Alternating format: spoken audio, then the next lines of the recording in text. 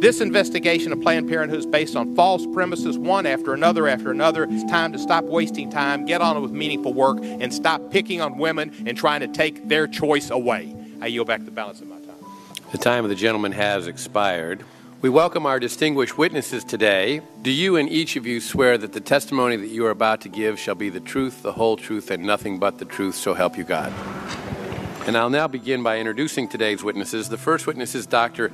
Anthony Levatino. Dr. Levatino is a board-certified obstetrician gynecologist. Over the course of his career, Dr. Levatino has practiced obstetrics and gynecology in both private and university settings, including as an associate professor of OB/GYN at the Albany Medical College. And Dr. Levatino, we'll begin with you. Welcome. Thank you, Chairman and members of the committee. I only have 5 minutes, so I'm going to get right to it. Second trimester D&E abortions performed between roughly 14 and 24 weeks of gestation. Your patient today is 17 years old. She's 22 weeks pregnant. Her baby is the length of your hand plus a couple of inches. And she's been feeling her baby kick for the last several weeks, but she's asleep on an operating room table. You walk into that operating room scrubbed and gowned, and after removing laminaria, you introduce a suction catheter into the uterus. This is a 14 French suction catheter. If she were 12 weeks pregnant or less, basically the width of your hand or smaller, you could basically do the entire procedure with this. But babies this big don't fit through catheters this size. After suctioning the amniotic fluid out from around the baby, you introduce an instrument called a Sofer clamp. It's about 13 inches long. It's made of stainless steel. The business end of this clamp is about 2.5 inches long and 1/2 inch wide. There are rows of sharp teeth. This is a grasping instrument. When it gets a hold of something, it does not let go. A D&E procedure is a blind abortion, so picture yourself introducing this and grabbing anything you can blindly and pull, and I do mean hard, and out pops a leg about that big, which you put down on the table next to you. Reach in again, pull out an arm about the same length, which you put down on the table next to you, and use this instrument again and again to tear out the spine, the intestines, the heart and lungs. Head on the baby that size is about the size of a large plum. Can't see it, but you've pretty good idea you've got it if you've got your instrument around something and your fingers are spread about as far as they go. You know you did it right if you crush down on the instrument and white material runs out of the cervix. That was the baby's brains. Then you could pull out skull pieces. And you have a day like I had a lot of times, sometimes a little face comes back and stares back at you. Congratulations, you just successfully performed a second trimester D&E abortion. You just affirmed her right to choose. One more question, Dr. Levatino. Why did you end your practice of doing abortions? I did over 1,200 abortions over a 4-year period in private practice, not counting the ones that I did during my training. I met my wife during my first year of training at Albany Medical Center. We got married about a year later and found that we had an infertility problem. After years of failed infertility treatment and several years trying to adopt a child, we were blessed with adopting a little girl that we named Heather in August of 1978. As sometimes happens in those situations, my wife got pregnant the very next month, and we had 2 children 10 months apart. 2 months short of my daughter Heather's 6th birthday, she was killed in an auto accident and literally died in her arms in the back of an ambulance. Anyone who has children might think they have some idea of what that feels like, but unless you've been through it yourself, you have no idea whatsoever. I know people find it hard to believe, but what do you do after a disaster? You bury your child and then you go back to your life. And I don't remember exactly how long it was after my daughter died that I showed up at Albany Medical Center OR number 9 to perform my first second trimester D&E abortion. I wasn't thinking of it as anything special. This was routine to me. But I reached in, literally pulled out an arm or leg and got sick. You know, earlier on I described stacking up body parts on the side of the table. It's not to, gross people out, to use a simple term. When you do an abortion, you need to keep inventory. You have to make sure you get 2 arms and 2 legs and all the pieces. If you don't, your patient's going to come back infected, bleeding, or dead. So I soldiered on and finished that abortion. And I know it sounds, as I said, hard for people to believe, but I'm telling you straight up my experience. You know, after over 1,200 abortions, first and second trimester up to 24 weeks and all the rest of it, and being very dedicated to it, for the first time in my life I really looked. I really looked at that pile of body parts on the side of the table. And I didn't see her wonderful right to choose, and I didn't see all the money I just made. All I could see was somebody's son or daughter. And I stopped doing late-term abortions after that, and several months later stopped doing all abortions. Thank God. Thank you.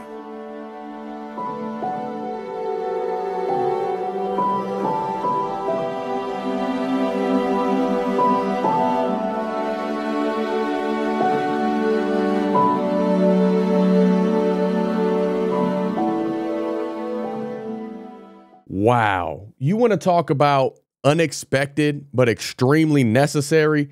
That right there is it. I just went through the entire roller coaster of emotions. I was angry. I was joyous. I was glad that he stopped doing it. But at the same time, when you refer to taking inventory of babies' parts, these are human beings we're discussing right here. And my goodness, y'all, if you can watch and listen to this and still be okay with abortion, something is seriously wrong with you. You need repentance. You need a lot of help because this is evil. This is disgusting. And God bless Dr. Anthony Levatino for sharing his story, because I just wonder how many expectant mothers will watch this video through the years and it be the reason that they change their minds. This could literally save countless lives, baby boys and girls in the future. And I pray that it does, because this needs to be heard far and wide. And I think it should be a mandatory requirement for every middle and high school student across the entire world to watch this video. We need to let people know what's really going on and how Planned Parenthood, they don't give two licks about what's best for a woman. The lady that founded that company, Margaret Sanger, she was a disgusting racist that believed in eugenics and literally wanted to wipe out the entire existence of black folks. And so far, her wicked plan has been brought into fruition, because the majority of the 60+ million abortions since Roe v. Wade came onto the scene in the 70s,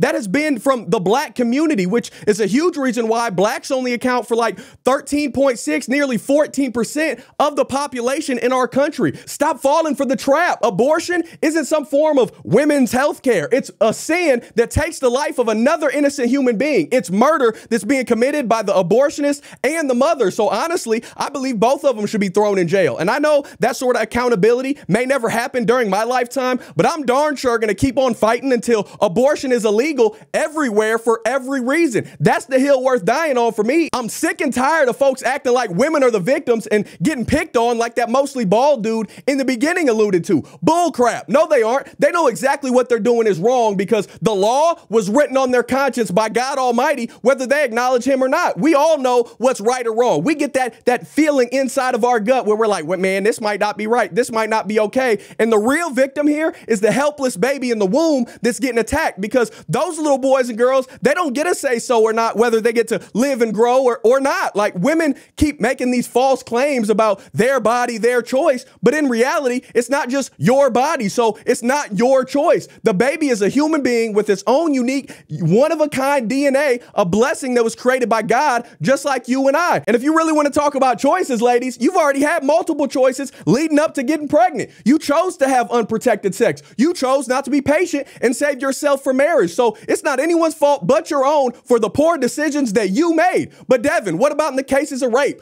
Absolutely horrible and disgusting when it happens. But we're talking about extremely rare. Less than 1% of all abortions were the result of rape or incest. Even so, that child shouldn't be punished for the sins of the father. That baby is the light and the silver lining in that situation. And the man will face judgment for his actions someday. But two wrongs don't make a right. And if you go and abort that child, I'd make the argument that you're even worse than the man, because at least you're still alive. And if the child wasn't a result of rape, then the father has rights as well, because you didn't produce that baby on your own. A man put it there. You're not Mother Mary. The Holy Spirit didn't just come upon you and give us Jesus Christ. That's not you, and that's not your baby. So maybe you don't want to raise the baby. At least give the father a chance to, or allow some loving family out there the opportunity through adoption. That sounds like a whole lot of choices to me that I'd be in favor of, but none of which are murder. Under no circumstances should that ever be allowed. And finally, because I know it always gets brought up, what about high-risk pregnancies? I'm not talking about a baby with a defect. I'm talking about if a mother's life is really in danger, you make sure the doctors do whatever it takes and exhaust whatever resources that they have and try to save mama